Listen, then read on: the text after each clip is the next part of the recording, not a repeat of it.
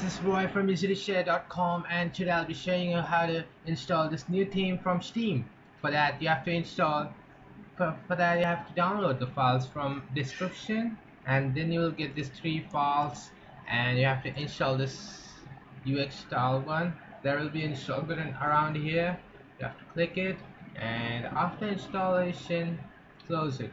Since I've already installed it, it's not showing it, but I'll just click pause, and after installation open this theme folder and copy all these files, and then go to here, and the C folder, then Windows, then resources and themes, and paste all the files here.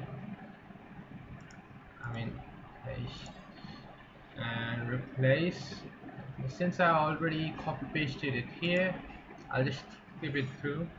Okay, and then you have to copy the theme start of file folder here. Okay, that's it guys, that was easy, wasn't it? Oh yeah, I have to show you. Okay, click personalize, then go below, click Steam vs simple or any of it, whatever you like. It all looks the same. Okay, that's it guys. It looks cool, man. Got some good looks out here. Okay, that's it guys. Don't forget to subscribe, like and comment if you have any problem, and thanks for watching. This is it, I'm signing off. Bye.